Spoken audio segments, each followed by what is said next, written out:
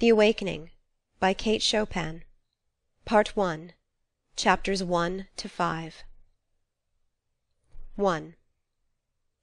A green and yellow parrot, which hung in a cage outside the door, kept repeating over and over, "Allez-vous-en, allez-vous-en, sapristi, that's all right." He could speak a little Spanish, and also a language which nobody understood, unless it was the mocking-bird that hung on the other side of the door, whistling his fluty notes out upon the breeze with maddening persistence. Mr. Pontellier, unable to read his newspaper with any degree of comfort, arose with an expression and an exclamation of disgust.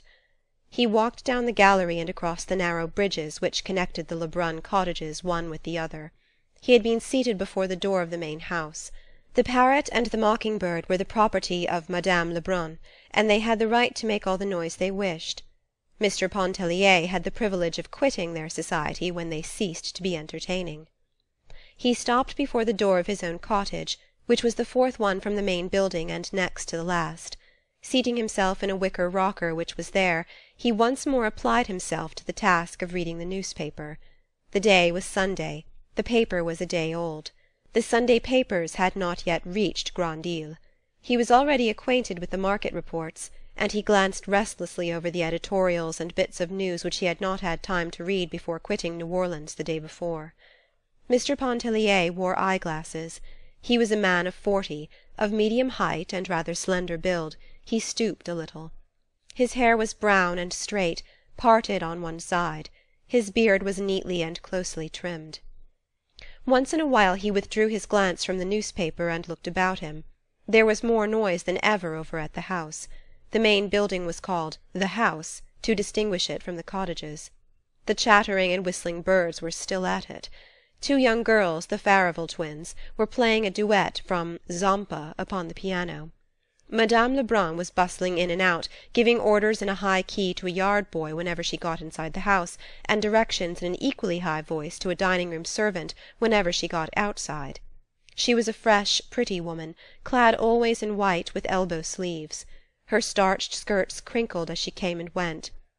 Farther down, before one of the cottages, a lady in black was walking demurely up and down, telling her beads. A good many persons of the pension had gone over to the Cheniere Caminada in Beaudelet's lugger to hear mass. Some young people were out under the water-oaks playing croquet. Mr. Pontellier's 2 children were there, sturdy little fellows of 4 and 5. A quadroon nurse followed them about with a far-away, meditative air. Mr. Pontellier finally lit a cigar and began to smoke, letting the paper drag idly from his hand. He fixed his gaze upon a white sunshade that was advancing at snail's pace from the beach. He could see it plainly between the gaunt trunks of the water-oaks and across the stretch of yellow chamomile. The gulf looked far away, melting hazily into the blue of the horizon. The sunshade continued to approach slowly. Beneath its pink-lined shelter were his wife, Mrs. Pontellier, and young Robert Lebrun. When they reached the cottage, the 2 seated themselves with some appearance of fatigue upon the upper step of the porch, facing each other, each leaning against a supporting post. "What folly! To bathe at such an hour in such heat!" exclaimed Mr. Pontellier. He himself had taken a plunge at daylight. That was why the morning seemed long to him. "You are burnt beyond recognition," he added, looking at his wife as one looks at a valuable piece of personal property which has suffered some damage. She held up her hands, strong, shapely hands, and surveyed them critically, drawing up her fawn sleeves above the wrists. Looking at them reminded her of her rings, which she had given to her husband before leaving for the beach. She silently reached out to him, and he, understanding, took the rings from his vest pocket and dropped them into her open palm. She slipped them upon her fingers. Then, clasping her knees, she looked across at Robert and began to laugh. The rings sparkled upon her fingers. He sent back an answering smile. "What is it?" asked Pontellier, looking lazily and amused from one to the other. It was some utter nonsense, some adventure out there in the water, and they both tried to relate it at once. It did not seem half so amusing when told. They realized this, and so did Mr. Pontellier. He yawned and stretched himself. Then he got up, saying he had half a mind to go over to Klein's hotel and play a game of billiards. "Come go along, Lebrun," he proposed to Robert. but Robert admitted quite frankly that he preferred to stay where he was and talk to Mrs. Pontellier. "Well, send him about his business when he bores you, Edna," instructed her husband as he prepared to leave. "Here, take the umbrella," she exclaimed, holding it out to him. He accepted the sunshade, and lifting it over his head descended the steps and walked away. "Coming back to dinner?" his wife called after him. He halted a moment and shrugged his shoulders. He felt in his vest pocket. There was a $10 bill there. He did not know. Perhaps he would return for the early dinner, and perhaps he would not. It all depended upon the company which he found over at Klein's, and the size of the game. He did not say this, but she understood it, and laughed, nodding good-bye to him. Both children wanted to follow their father when they saw him starting out. He kissed them, and promised to bring them back bonbons and peanuts. 2. Mrs. Pontellier's eyes were quick and bright. They were a yellowish-brown, about the colour of her hair. She had a way of turning them swiftly upon an object and holding them there as if lost in some inward maze of contemplation or thought. Her eyebrows were a shade darker than her hair. They were thick and almost horizontal, emphasizing the depth of her eyes. She was rather handsome than beautiful. Her face was captivating by reason of a certain frankness of expression and a contradictory subtle play of features. Her manner was engaging. Robert rolled a cigarette. He smoked cigarettes because he could not afford cigars, he said. He had a cigar in his pocket which Mr. Pontellier had presented him with, and he was saving it for his after-dinner smoke. This seemed quite proper and natural on his part. In colouring he was not unlike his companion. A clean-shaved face made the resemblance more pronounced than it would otherwise have been. There rested no shadow of care upon his open countenance. His eyes gathered in and reflected the light and languor of the summer day. Mrs. Pontellier reached over for a palm-leaf fan that lay on the porch and began to fan herself, while Robert sent between his lips light puffs from his cigarette. They chatted incessantly, about the things around them, their amusing adventure out in the water. It had again assumed its entertaining aspect. About the wind, the trees, the people who had gone to the Chênière, about the children playing croquet under the oaks, and the Farival twins, who were now performing the overture to The Poet and the Peasant. Robert talked a good deal about himself. He was very young, and did not know any better. Mrs. Pontellier talked a little about herself for the same reason. Each was interested in what the other said. Robert spoke of his intention to go to Mexico in the autumn, where fortune awaited him. He was always intending to go to Mexico, but some way never got there. Meanwhile he held on to his modest position in a mercantile house in New Orleans, where an equal familiarity with English, French, and Spanish gave him no small value as a clerk and correspondent. He was spending his summer vacation, as he always did, with his mother at Grand-Isle. In former times, before Robert could remember, the house had been a summer luxury of the Lebruns. Now, flanked by its dozen or more cottages, which were always filled with exclusive visitors from the quartier français, it enabled Madame Lebrun to maintain the easy and comfortable existence which appeared to be her birthright. Mrs. Pontellier talked about her father's Mississippi plantation, and her girlhood home in the old Kentucky bluegrass country. She was an American woman, with a small infusion of French, which seemed to have been lost in dilution. She read a letter from her sister, who was away in the East, and who had engaged herself to be married. Robert was interested, and wanted to know what manner of girls the sisters were, what the father was like, and how long the mother had been dead. When Mrs. Pontellier folded the letter, it was time for her to dress for the early dinner.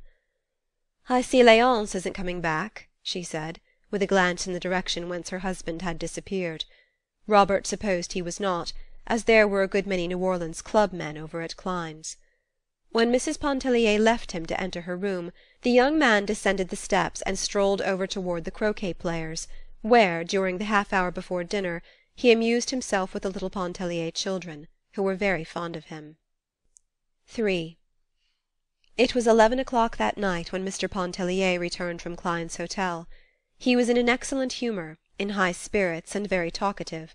His entrance awoke his wife, who was in bed and fast asleep when he came in. He talked to her while he undressed, telling her anecdotes and bits of news and gossip that he had gathered during the day. From his trousers pocket he took a fistful of crumpled bank-notes and a good deal of silver coin, which he piled on the bureau indiscriminately with keys, knife, handkerchief, and whatever else happened to be in his pockets. She was overcome with sleep, and answered him with little half-utterances. He thought it very discouraging that his wife, who was the sole object of his existence, evinced so little interest in things which concerned him, and valued so little his conversation. Mr. Pontellier had forgotten the bonbons and peanuts for the boys. Notwithstanding, he loved them very much, and went into the adjoining room where they slept, to take a look at them and make sure that they were resting comfortably. The result of his investigation was far from satisfactory. He turned and shifted the youngsters about in bed. One of them began to kick, and talk about a basket full of crabs. Mr. Pontellier returned to his wife with the information that Raoul had a high fever and needed looking after. Then he lit a cigar, and went and sat near the open door to smoke it. Mrs. Pontellier was quite sure Raoul had no fever. He had gone to bed perfectly well, she said, and nothing had ailed him all day. Mr. Pontellier was too well acquainted with fever symptoms to be mistaken. He assured her the child was consuming at that moment in the next room. He reproached his wife with her inattention, her habitual neglect of the children. If it was not a mother's place to look after children, whose on earth was it? He himself had his hands full with his brokerage business. He could not be in two places at once, making a living for his family on the street and staying at home to see that no harm befell them. He talked in a monotonous, insistent way. Mrs. Pontellier sprang out of bed and went into the next room. She soon came back and sat on the edge of the bed, leaning her head down on the pillow. She said nothing, and refused to answer her husband when he questioned her. When his cigar was smoked out he went to bed, and in half a minute he was fast asleep. Mrs. Pontellier was by that time thoroughly awake. She began to cry a little, and wiped her eyes on the sleeve of her peignoir. Blowing out the candle, which her husband had left burning, she slipped her bare feet into a pair of satin mules at the foot of the bed, and went out on the porch, where she sat down in the wicker chair and began to rock gently to and fro. It was then past midnight. The cottages were all dark. A single faint light gleamed out from the hallway of the house. There was no sound abroad except the hooting of an old owl in the top of water oak, and the everlasting voice of the sea, that was not uplifted at that soft hour. It broke like a mournful lullaby upon the night. The tears came so fast to Mrs. Pontellier's eyes that the damp sleeve of her peignoir no longer served to dry them. She was holding the back of her chair with one hand. Her loose sleeve had slipped almost to the shoulder of her uplifted arm. Turning, she thrust her face, steaming and wet, into the bend of her arm, and she went on crying there, not caring any longer to dry her face, her eyes, her arms. She could not have told why she was crying. Such experiences as the foregoing were not uncommon in her married life. They seemed never before to have weighed much against the abundance of her husband's kindness and a uniform devotion which had come to be tacit and self-understood. An indescribable oppression, which seemed to generate in some unfamiliar part of her consciousness, filled her whole being with a vague anguish. It was like a shadow, like a mist passing across her soul's summer day. It was strange and unfamiliar. It was a mood. She did not sit there inwardly upbraiding her husband, lamenting at fate, which had directed her footsteps to the path which they had taken. She was just having a good cry all to herself. The mosquitoes made merry over her, biting her firm round arms and nipping at her bare insteps. The little stinging, buzzing imps succeeded in dispelling a mood which might have held her there in the darkness half a night longer. The following morning Mr. Pontellier was up in good time to take the rockaway which was to convey him to the steamer at the wharf. He was returning to the city to his business, and they would not see him again at the island until the coming Saturday. He had regained his composure, which seemed to have been somewhat impaired the night before. He was eager to be gone, as he looked forward to a lively week in Carondelet Street. Mr. Pontellier gave his wife half the money which he had brought away from Klein's hotel the evening before. She liked money as well as most women, and accepted it with no little satisfaction. "It will buy a handsome wedding present for Sister Janet," she exclaimed, smoothing out the bills as she counted them one by one. "Oh, we'll treat Sister Janet better than that, my dear," he laughed as he prepared to kiss her good-bye. The boys were tumbling about, clinging to his legs, imploring that numerous things be brought back to them. Mr. Pontellier was a great favourite, and ladies, men, children, even nurses, were always on hand to say good-bye to him. His wife stood smiling and waving, the boys shouting, as he disappeared in the old rockaway down the sandy road. A few days later a box arrived for Mrs. Pontellier from New Orleans. It was from her husband. It was filled with friandises, with luscious and toothsome bits, the finest of fruits, pâté, a rare bottle or two, delicious syrups, and bonbons in abundance. Mrs. Pontellier was always very generous with the contents of such a box. She was quite used to receiving them when away from home. The pâté and fruit were brought to the dining-room, the bonbons were passed around, and the ladies, selecting with dainty and discriminating fingers, and a little greedily, all declared that Mr. Pontellier was the best husband in the world. Mrs. Pontellier was forced to admit that she knew of none better. 4. It would have been a difficult matter for Mr. Pontellier to define to his own satisfaction, or any one else's, wherein his wife failed in her duty toward their children. It was something which he felt rather than perceived, and he never voiced the feeling without subsequent regret and ample atonement. If one of the little Pontellier boys took a tumble whilst at play, he was not apt to rush crying to his mother's arms for comfort. He would more likely pick himself up, wipe the water out of his eyes and the sand out of his mouth, and go on playing. Tots as they were, they pulled together and stood their ground in childish battles with doubled fists and uplifted voices, which usually prevailed against the other mother-tots. The quadroon nurse was looked upon as a huge encumbrance, only good to button up waists and panties, and to brush and part hair, since it seemed to be a law of society that hair must be parted and brushed. In short, Mrs. Pontellier was not a mother-woman. The mother-women seemed to prevail that summer at Grand-Isle. It was easy to know them, fluttering about with extended, protecting wings, when any harm, real or imaginary, threatened their precious brood. They were women who idolized their children, worshipped their husbands, and esteemed it a holy privilege to efface themselves as individuals and grow wings as ministering angels. Many of them were delicious in the role. One of them was the embodiment of every womanly grace and charm. If her husband did not adore her, he was a brute, deserving of death by slow torture. Her name was Adèle Ratignolle. There are no words to describe her save the old ones that have served so often to picture the bygone heroine of romance and the fair lady of our dreams. There was nothing subtle or hidden about her charms.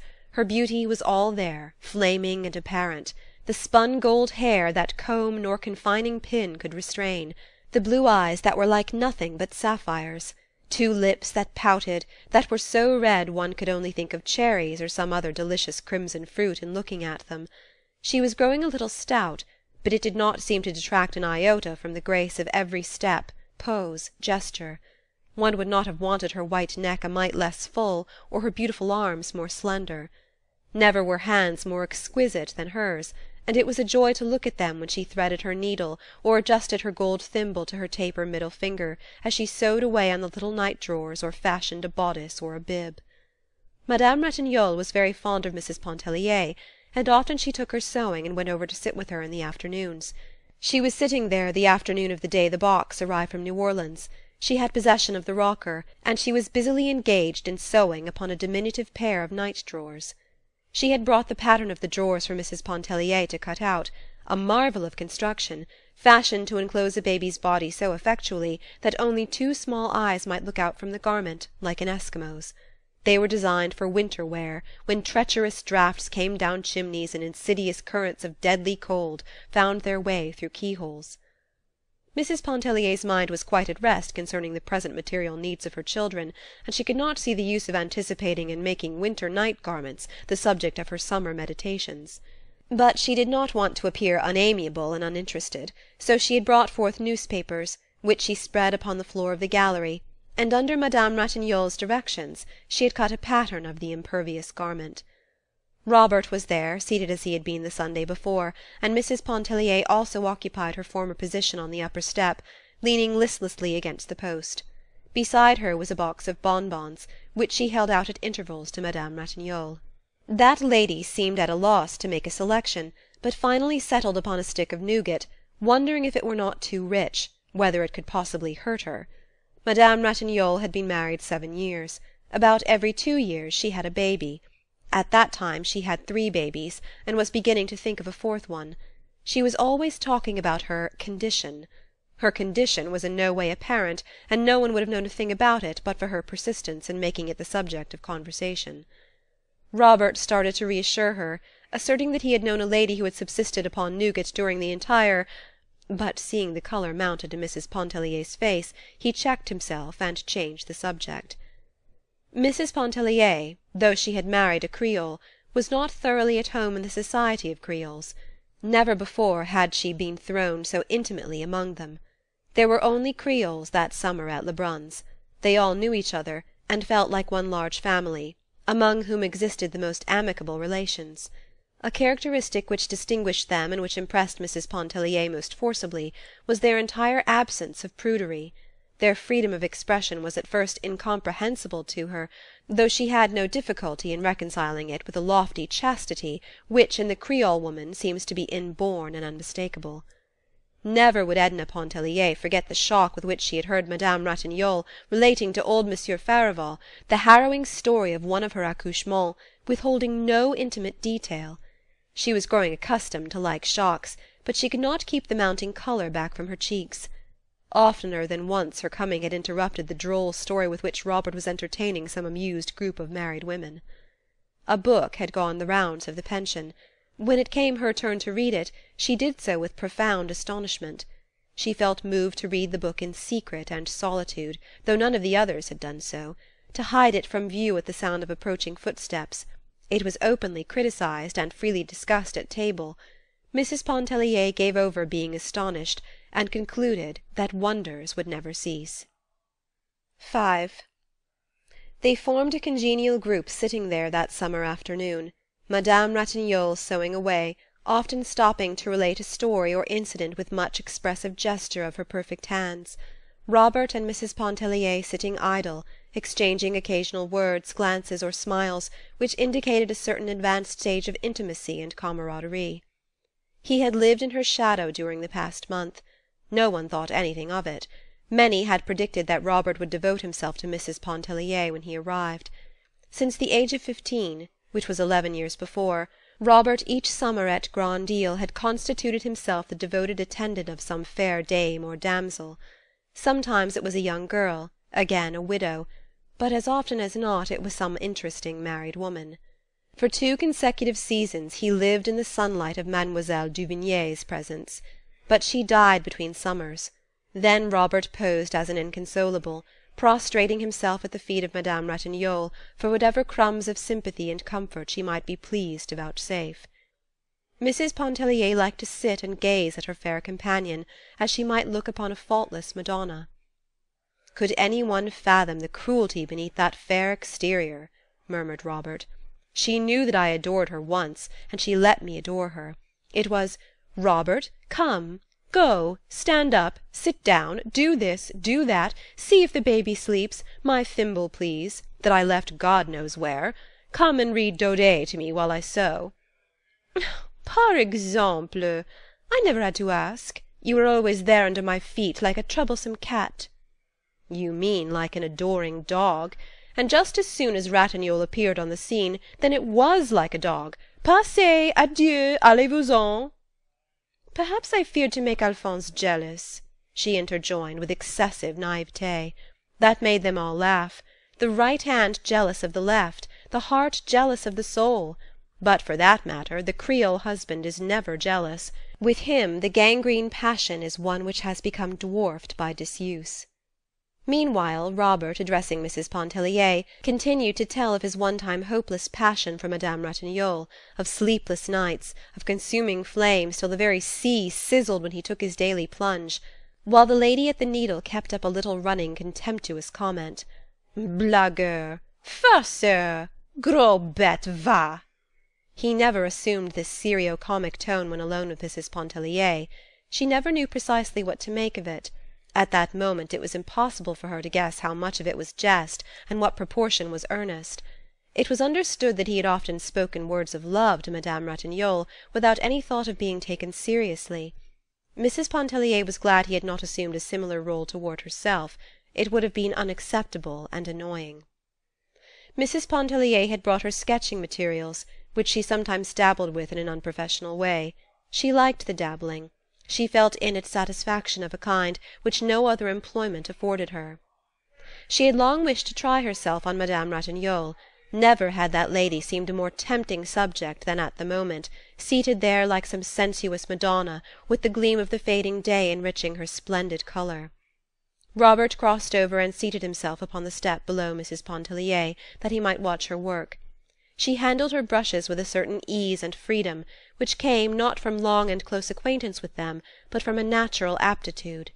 Robert followed her work with close attention, giving forth little ejaculatory expressions of appreciation in French, which he addressed to Madame Ratignolle. "Mais ce n'est pas mal. Elle s'y connaît. Elle a de la force, oui." During his oblivious attention, he once quietly rested his head against Mrs. Pontellier's arm. As gently she repulsed him. Once again he repeated the offence. She could not but believe it to be thoughtlessness on his part, yet that was no reason she should submit to it. She did not remonstrate, except again to repulse him quietly but firmly. He offered no apology. The picture completed bore no resemblance to Madame Ratignolle. She was greatly disappointed to find that it did not look like her. But it was a fair enough piece of work, and in many respects satisfying. Mrs. Pontellier evidently did not think so. After surveying the sketch critically, she drew a broad smudge of paint across its surface, and crumpled the paper between her hands. The youngsters came tumbling up the steps, the quadroon following at the respectful distance which they required her to observe. Mrs. Pontellier made them carry her paints and things into the house. She sought to detain them for a little talk and some pleasantry, but they were greatly in earnest. They had only come to investigate the contents of the bonbon box. They accepted without murmuring what she chose to give them, each holding out two chubby hands scoop-like, in the vain hope that they might be filled, and then away they went. The sun was low in the west, and the breeze, soft and languorous, that came up from the south, charged with the seductive odour of the sea. Children freshly befurbelowed were gathering for their games under the oaks. Their voices were high and penetrating. Madame Ratignolle folded her sewing, placing thimble, scissors, and thread all neatly together in the roll, which she pinned securely. She complained of faintness. Mrs. Pontellier flew for the cologne water and a fan. She bathed Madame Ratignolle's face with cologne, while Robert plied the fan with unnecessary vigour. The spell was soon over, and Mrs. Pontellier could not help wondering if there were not a little imagination responsible for its origin, for the rose tint had never faded from her friend's face. She stood watching the fair woman walk down the long line of galleries with the grace and majesty which queens are sometimes supposed to possess. Her little ones ran to meet her. Two of them clung about her white skirts, the third she took from its nurse, and with 1,000 endearments bore it along in her own fond encircling arms, though, as everybody well knew, the doctor had forbidden her to lift so much as a pin. "Are you going bathing?" asked Robert of Mrs. Pontellier. It was not so much a question as a reminder. "Oh, no," she answered with a tone of indecision. "I'm tired. I think not." Her glance wandered from his face away toward the gulf, whose sonorous murmur reached her like a loving but imperative entreaty. "Oh, come," he insisted. "You mustn't miss your bath. Come on. The water must be delicious. It will not hurt you. Come." He reached up for her big, rough straw hat that hung on a peg outside the door, and put it on her head. They descended the steps, and walked away together toward the beach. The sun was low in the west, and the breeze was soft and warm.